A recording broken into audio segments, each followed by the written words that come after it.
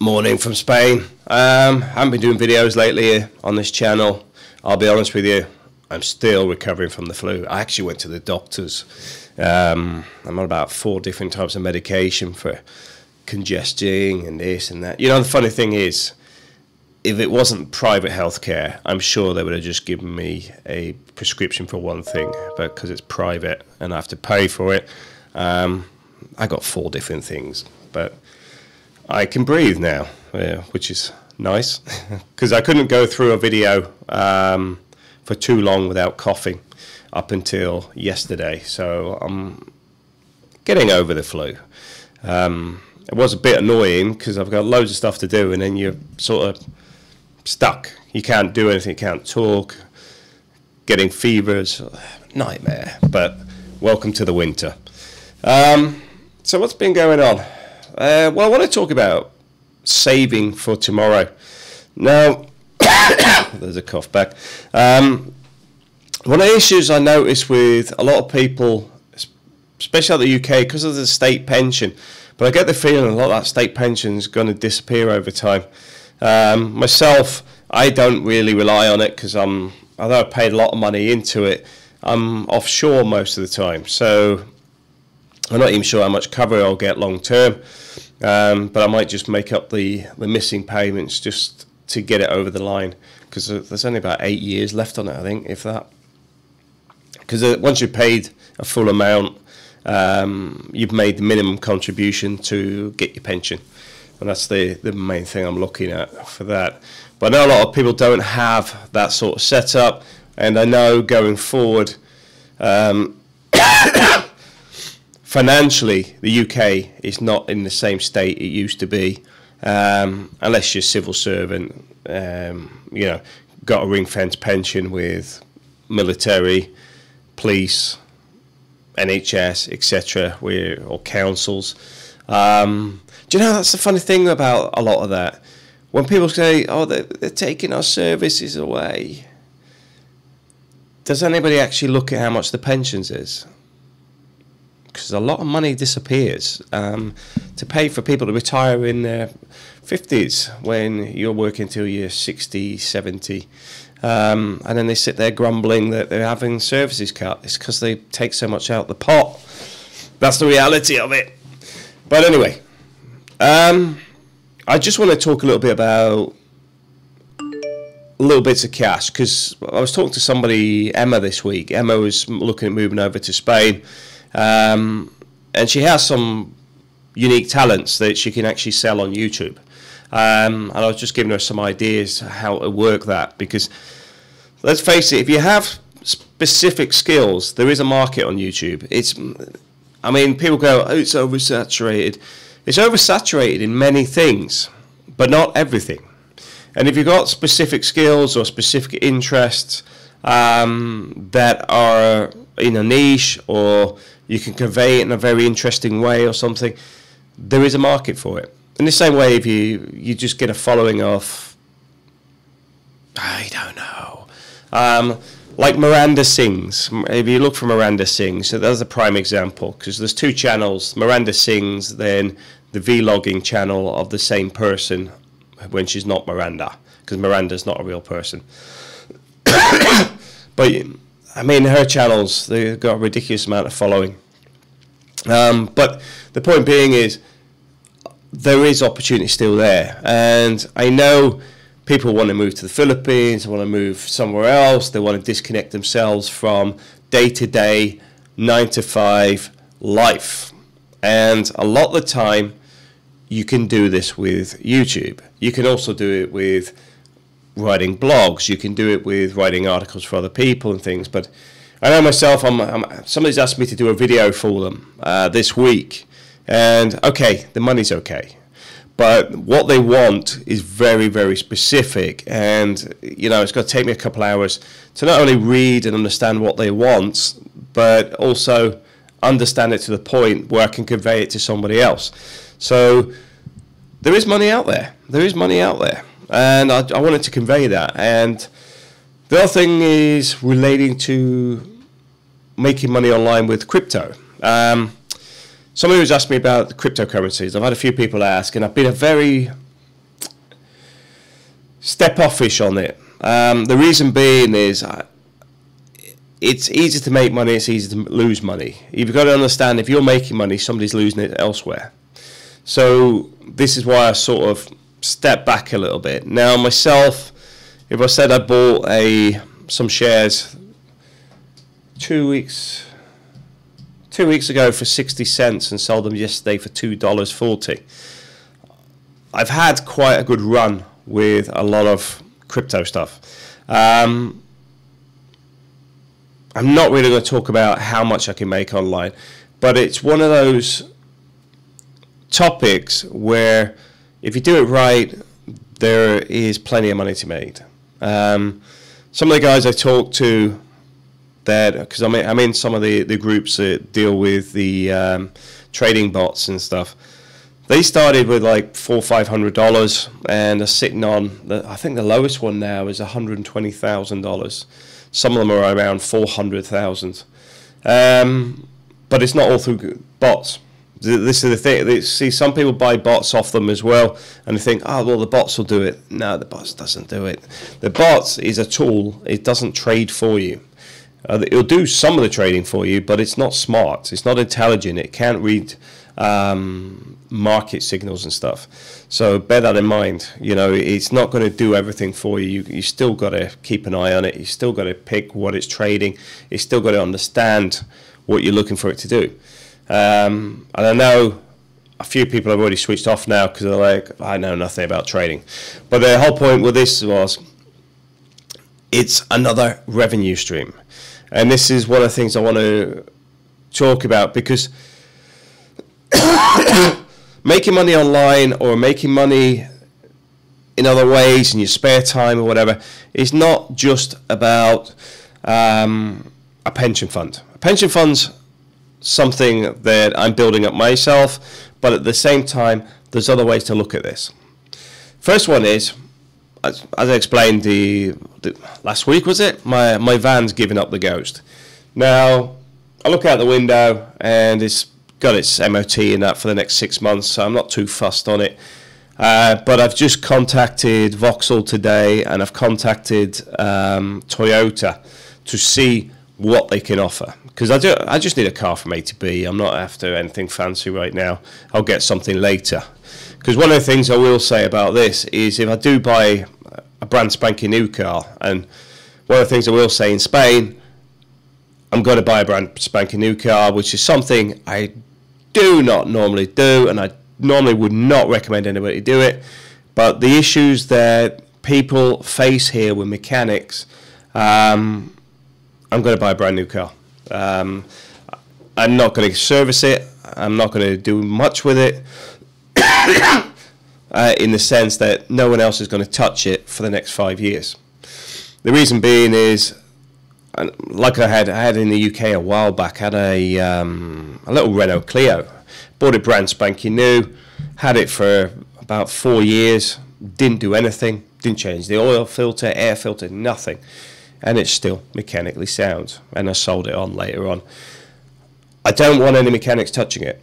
I was talking to Nick earlier. Nick was around earlier because we were talking about something else. But he's had a car where it's got to the point the mechanics have done so much damage that the vehicle doesn't run. A friend of ours went to a place in Lasinia, the boulevard, the big shopping centre, and there's a place at the back called Noroto, which is a mechanic place, and she's actually got video footage and stuff, because they'd done so much damage to the vehicle that half the engine was in the boot of the car, and she had to take it to somewhere else to actually fix it. That horror story is not unfamiliar to me. The mechanic that fixed the van before would put a bit of instead of buying a grommet, put a Coke can,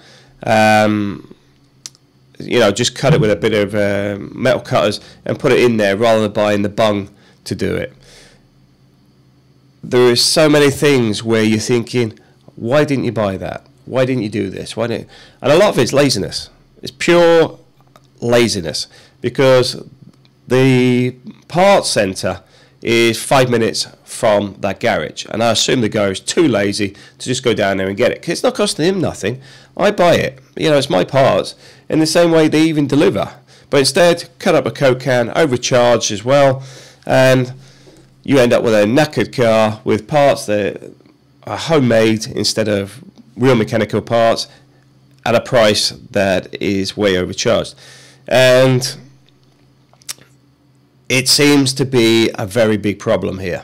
So for me, I'm actually going to buy a brand new car. Something I really hate doing, because as soon as you drive it off the forecourt, it's devalued. But the way I'm looking at it right now is, if I buy something second hand, I have no idea what state it's in. If I buy this brand new, I'm not really going to be spending any more money than the car costs over the next 5 years. So from that point of view, it's worth it. Now, this fits in with what I'm going to say about pension funds and everything else, because like that, I can generate extra revenue on YouTube to actually cover the cost of the car. I can generate extra income doing other bits and pieces, so the car becomes free. It costs me time, but it's not pulling money from my other resources. I just sit there and go, okay, I need to make an extra 200 euros a month, but I'll probably be buying the car in cash, in all honesty. But I'd still want that money back anyway, so I still try and recover it from myself. Even it's like giving a loan to myself, and then putting that money back somewhere else. But this is where YouTube, blogging, finding even stuff locally that you can do to make some extra cash can actually give you a bit more empowerment, bit of space to maneuver. I know some people get very limited on their cash flows. I understand it. You know, when I was a student, I was working, but you know, I was thinking, even back then, I was thinking, why am I paying so much to the government in taxes? You know, the council tax and all this sort of stuff. Because when you started tallying everything up, it was a lot of money. You know, just for living in a one-bedroom apartment back then. Yeah, I can't remember how much the council tax was, but you know, the water rates were quite expensive, council tax, and you know, generally it was expensive living on your own. So I do understand when people struggle. You know, at the end of the day, you work all week and you've got £20 left or £40 left a week. So I can understand when you get to that point. This is why I'm very proactive in saying you can do something else. There's always something out there.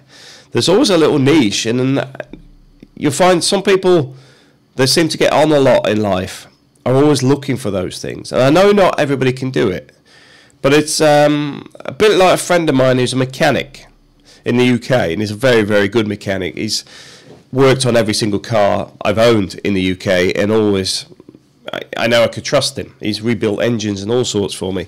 Very, very good guy. So he just basically put a garage up the back of his house, because he works at another garage during the day, but at the weekends and the evenings he would like fix other people's cars, or he'll get cars that come into the garage during the day that had with MOT failure, and then he would weld them up, whatever, and get it through the MOT, and 9 times out of 10 he would sell the car before he even got back to his house, because somebody will be looking for a cheap car, because they would often just give him the price of the MOT, which back then was about £40, I think. Because you can't, you know, car needs £200 worth of repairs, and the ticket's 40 quid. They ain't going to spend the money on the car, so he would just go, here, I'll give you the 40 quid and I'll take the car off you. And obviously he can weld, he can fix it. It doesn't cost him a lot to do it, because obviously the biggest charge is labour, and obviously he puts the labour in, and like that paid his house off, and he's utilising the skills he's already got. He's not doing YouTubing or anything else, although in all honesty he could do YouTubing on how to repair cars properly, because he's a proper mechanic. He didn't get a set of spanners off eBay and then started saying I'm a mechanic. He's actually time served and can program your car, etc. Does a lot. But I think that's one of the things people overlook, is you already have a lot of skills, and a lot of other people will pay for them. Because one of the things I do find harder over the years is actually finding people that can actually do what they say they can do. Another interesting thing, which I'm not really going to talk about too much, is I may have a job opportunity coming up.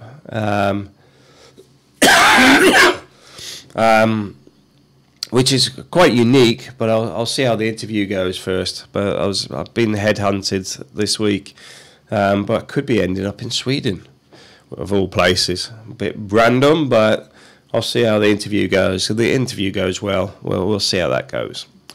The other reason I want to do this video as well is I'm thinking about doing more stuff on vlogging, which is more day-to-day stuff. Although a lot of it ain't going to be too exciting, just want a bit of feedback if people are interested in seeing all this sort of day-to-day stuff. Because I know, like Emma was asking, she was asking about enrolling the kids in school. How do you do it? What's the process and all this sort of stuff? Getting medical cards, getting day-to-day things done. I can sort of do a lot of that stuff when I'm out and about, once I get the new vehicle. But on top of that, you've got the other side of it. I mean, even showing the little fire I've got here, there's been a few people actually interested in buying the fire, because it's a little unit, easy to store, easy to take out and refuel, unlike the big Caligas size, you know, which are a bit bulky, and then you've got the problem of putting it somewhere in the summer out in Spain. Obviously, you don't see the cold too much in the Philippines. But there's a lot of little things. I mean, I'll give my son it. There's these mosquito blinds which are quite good. I'll mention these now, because what they do is they're basically two rectangles. Have I got an example?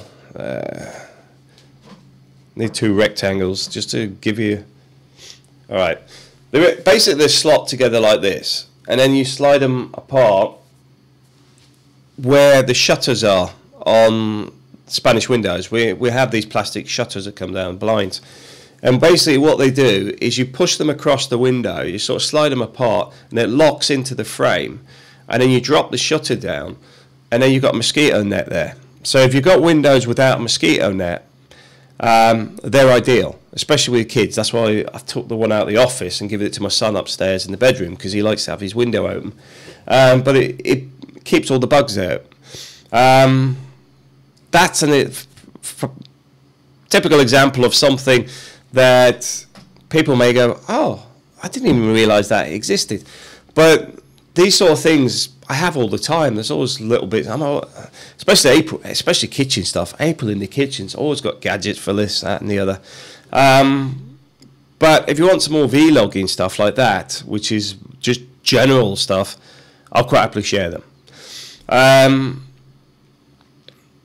Yeah, I don't know what else to cover lately, because the thing is, I'm working a lot more at home at the minute, because obviously we're getting over the winter, so I'm not too keen on wandering around outside.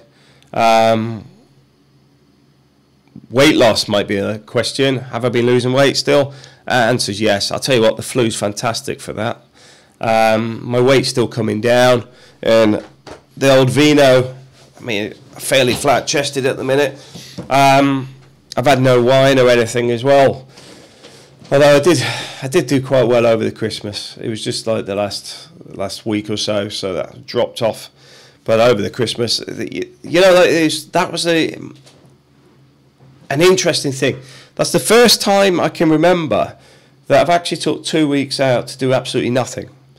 And the kids had a great Christmas, and right now we're in a better position. Okay, we've got a van broken down, but once I replace that with a car, we're looking at buying a business from somebody in Manila as well.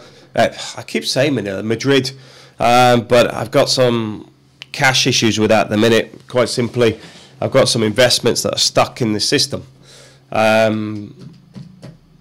Yeah, there's a fair bit of money stuck there. There's about 30,000 euros stuck. But the point being, these things happen. But as you see, I don't really get stressed about it. It's just a case of when it happens, it happens. And I think that's another thing where we were talking about depression and stuff on the last video. one of the things I do focus on is the fact is a lot of these things we have zero control over.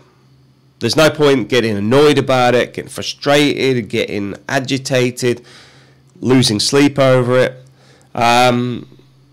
You've just got to accept sometimes that life just throws you stuff, and it doesn't matter what you do, you have zero control over it. I know myself, I like to be in charge, I like to control things, I like to do it, but I know myself, there's a lot of things I cannot do. I mean, I've got an interview, like, over the next 3 weeks, I've got to sit and review all the stuff they've sent over for this Swedish job. But the funny thing with that is, they're going to call me within the next 3 weeks, which is quite a... You know, it means I've got to get up to date with all their information, but also they may ambush me because I won't know when they're calling. So it means getting right on board with it. But at the same time, if it does work, I'm quite excited about it, because when I tell you, if I get it, you'll understand why. Because it's quite a big thing for me. But this is another thing about this year. 2018 compared to the last 2 years. This is the first year we've actually been able to function. Because up until this year, obviously it's 2018, we have not been able to do much because of dealing with immigration and things like that. So now I'm in a better position. You know, April and the kids are residents of Spain. We're now sorting April's mother's paperwork out to come to Spain on holiday. Once that's done, I'm going to get April to go over to Spain, over at the Philippines for a month or a few weeks. And then when she comes back, I'll go over. The reason I'm doing that now is because if this Swedish thing comes up, I'll be in Sweden for a bit. But ultimately, things are starting to flow, because up until that point, bureaucracy and hypocrisy have dictated what we could do and when we could do it. So we're actually in a better position now than we have been for a long time. Obviously, last year we lost a couple of people as well in the family, so that was another bad thing for last year. But I suppose that's why we sort of spent a fair bit at Christmas this year as a bit of a celebration on leaving 2017 and looking forward to 2018 for some more positive stuff. So yeah, so things are starting to roll, and we're in a much better position. April's got a little job now as well. She's actually out at a party today, because she's got several Filipino friends here from different areas, because they're all around this area, but they're like within 15-20 minutes driving. But there's different, you know, they're all over the place. So they're all meeting up for their Christmas party today. So they're all having a Christmas party at one of the girls' houses. So that's another thing now. April's got her friends developing. She's got some good friends here. I've got some good friends here. And it's becoming normal. You know, it's taken a while to get there in the sense of like being comfortable. And that's what I'm saying. The problem with the immigration and things like that is it sort of keeps you on edge until you get through all the legislation, all the paperwork, get rubber stamped in your passports and all that sort of stuff, and get your residency cards. And then you can say, you know what, we're now here. And this is now us here. So I'm quite excited this year because I can see us having more opportunities this year and things starting to evolve. Already, like I said, I've been doing quite well with some of the stuff I've been doing online, and it looks like it's going to continue to grow. But at the same time, if this Swedish job comes up as well, that'll be another string to the bow. Although I think we'll probably still be living in Spain. It'll be a case of I'll commute to Sweden, because quite simply the kids are settled here, April's settled here, and I'm not going to uproot and move the entire family again. I mean, yeah, I've got to admit, I mean, where we're living right now, I don't really like it as an area, but I like where we live, it as a community. The building we're living is okay, but it's got a nice swimming pool, good little tennis court, near to the supermarkets. But for me, it's a bit too commercial, a bit too urban for me. I like seeing fields and things, and I know April doesn't like that because she's read about this stuff relating to some of the problems people have had in Spain with burglaries and stuff, so she wouldn't want to be anywhere outside of this sort of community from a security aspect. And I can understand that, especially if I disappear off to Sweden for a month or two. So there is certain things where you're sort of like, okay, got to give in somewhere, but then again, I can sit and grumble that the location's not perfect, but it's certainly a lot better than a lot of other places. And the sun's back today. Haven't seen him for a while. He's been away. Clear blue skies again. And I do know it's raining in the UK. Speaking to Bob earlier, Bob was telling me it's raining outside, and I know May's just come back from the UK as well, and she said they didn't do much when they went over on holiday over the Christmas because it rained so much. I've got to admit, here in Spain, all we've had really is it's been a little bit cold, a little bit windy a couple of days, but it's been fairly nice, and I think that's it. I mean, April's happy, the kids are happy, and for me, that's what's important. From there, I can drive everything else forward. Okay, I'm going to cut this video off because it's a bit long. And I know some people are going to say, you just talk and ramble on sometimes. I know, but one of the things I want to say on this, though, is if you want any more information, please feel free to get in touch. And if you got any ideas what you want me to talk about, please put them in the comments below, because I think I don't mind talking about most things. Would I recommend coming to Spain with the Brexit looming? I'd say, yeah. You know, I was living in Germany before the EU stuff developed. You know, I know there was the common market, whatever, but when I used to, you used to have to show your passports and stuff, and it wasn't a big deal then. So I don't think there's going to be that much change. And I know Spain isn't really looking at it in a negative way. It trades a lot with the UK. A lot of fresh produce comes from Spain. It has a lot of holiday makers. Spain, the NHS has a lot of Spanish medical staff working in the UK. So bilaterally, it benefits both countries. So I would say it's not really a problem. And it's not as painful as the UK. You know, at the end of the day, here in Spain, if you were caught with not filling in your paperwork for the last 20 years, you might get a slap on the wrist. The UK is not so friendly in that sense.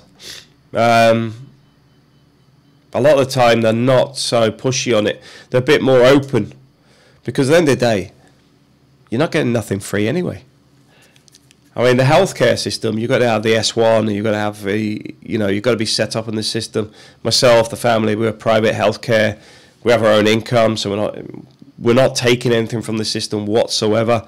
And that's the thing. If you're not a burden of any sort, then it's not really a problem for most people, what I find. It may take you ages to sort your paperwork out, but at the same time, they're not sitting there using the time against you, which is often happening in the UK with people trying to sort out their immigration status.